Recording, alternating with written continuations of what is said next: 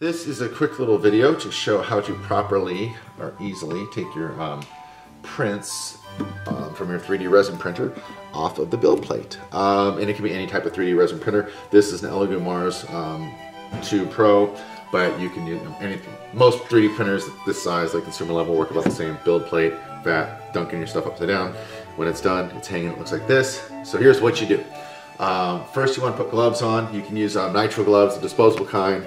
I've made a video about these ones before. These are the Dex Fit reusable nitro gloves, the FN something, special number on it, but they're about 10 or 12 bucks for a 3-pack of these, and they last pretty much for months and months and months. We take care of them. Globe up. I got this little tray, I mentioned it before. It's just a plastic tray I got at the dollar store. It's got a nice little rubber stopper. I put a shop towel, fold it in half, boom. Could be a paper towel, could be a napkin for all I care, for all you care. You put this down here, you unscrew your plate, and then gently, I always leave my plate after a print is done, I let it sit like this for at least an hour, maybe 2 hours to let all the resin drip off. The Elegoo Mars and other printers have this, comes with a little bracket that you can put on here, and it tilts the plate at like a 45 to drip it back in. But it's a really tight fit, and then resin always drips off the side or gets in the thing or into the vat, and I don't want to mess with it. So an hour or more of just sitting here is pretty good. Then when I take it off, I gently, oh, one drop came off, but just one drop. Give it a little shake, and it usually is okay. I'll set it here, and always have paper towels on hand for your mistakes, like this. Wiped up. So this is here. I've got gloves on, and wear gloves because some people are like, oh, just a little bit of resin in my hands. Yeah, but if you get resin is an irritant, and if you get it on your hands and then touch your eyes are gonna go red and wonky, and you're not gonna want that. What I do is I get a paper towel, I wipe around the edges, just the edges.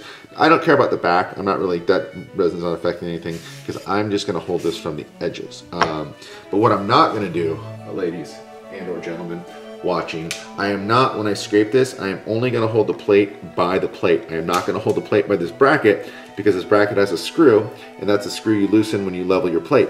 If you're holding, well, it has 2 screws actually. If you're holding this thing and really cranking down on it, holding that bracket, you're gonna unlevel your plate and you're gonna mess up your next print. Don't do that. I did that a lot when I first got my printer, and I was having failures every second or third time I printed for no reason that I could discern. That was the reason. Once I started holding the plate like this by the sides, nice and firm, I have never had a failure because of that. I've had failures from other things, but I've done this and had 20, 30 prints, in a row without any issues. So what I will say, these are two. This is a Umber Hulk and a Hooked Whore it looks like. So they're a little bit wider. A lot of times you'll have 2 rows of minis on a smaller plate like this one. I start at the top and I go down. When you have 2 rows, you want to be careful with the top one because you're closer to where your fingers are, especially on this side of the plate. Be careful. You want to come in more down. Long story short, you want to have this at like a 45-degree angle, and you want to be at a 45-degree angle at the plate. Like so, 45 here, and then 45 lifted up. So 45, 45, and all you want to do is get the scraper with the the scrapey, the knife bladey, like the little serration side up. And you just want to wedge it in here. These are medium supports with a litchi slicer. It's the same thing for chew-through box or chew-through box, whatever it's called. Actually, chew-through boxes support little bases, have a little lip on them, so that makes it even easier. But you're just, regardless of what slicer you're using, you're just going to make your own. What you want to do is 45-degree angle. Just at first, you just want to get in there and just wedge it. Wiggle it back and forth. You want to wiggle it back and forth on the plate, even if it's stuck really bad. You don't want to force through it, because if you force through it, if you have any delicate stuff on here, you might break through and start just ripping supports off right through on this cold resin, and it's going to like destroy any fine detail on your plate. But you want to wiggle sideways, go through.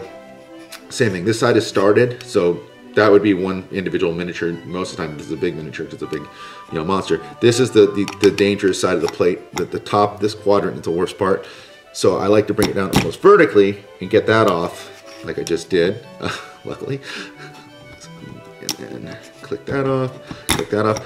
People will say, oh, push hard, push hard. I would say wiggle and try and find angles versus pushing hard. Because like I said, pushing hard can really destroy a print, especially if it's a more delicate, smaller miniature. So that came off pretty well.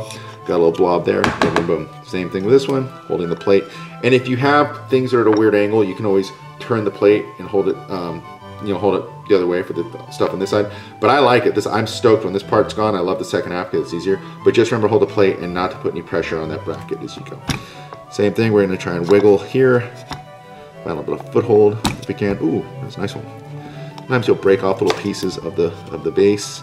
If you do that, careful not to start wiggling. Oh, that just popped it off. Careful, if you break off a piece of the base, careful not to wiggle too many of the other sports, especially if you have fine detail like small fingers and stuff like that, or swords, because you can't break them, like I said before. But that's it.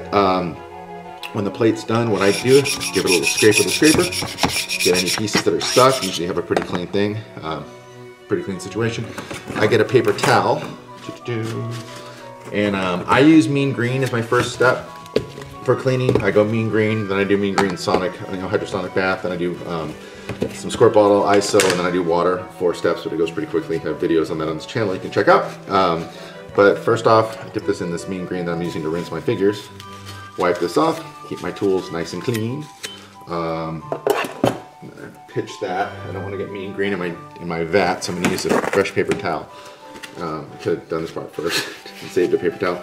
And then all I'm going to do is go here on the vat. See, there's a little piece there. I'm going to wipe it in there. I'm going to wipe off any chunks or residue that are on here. I scraped it off pretty clean. It's clean. But you might have little broken pieces of cured resin. You don't want those floating around your back. They'll stick on your next print, cause a failure possibly. But once that's wiped down, like I said, the top doesn't really matter. It can be gooey for all you care.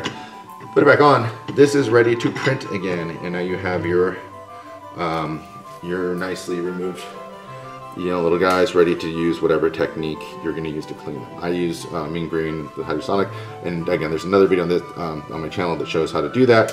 But this is just the thing on unscraping your prints and getting them off the plate. Most importantly, like I said, only hold the plate 45 degree angle. At the top right quadrant, be careful so you don't slice your hand, which I've done before.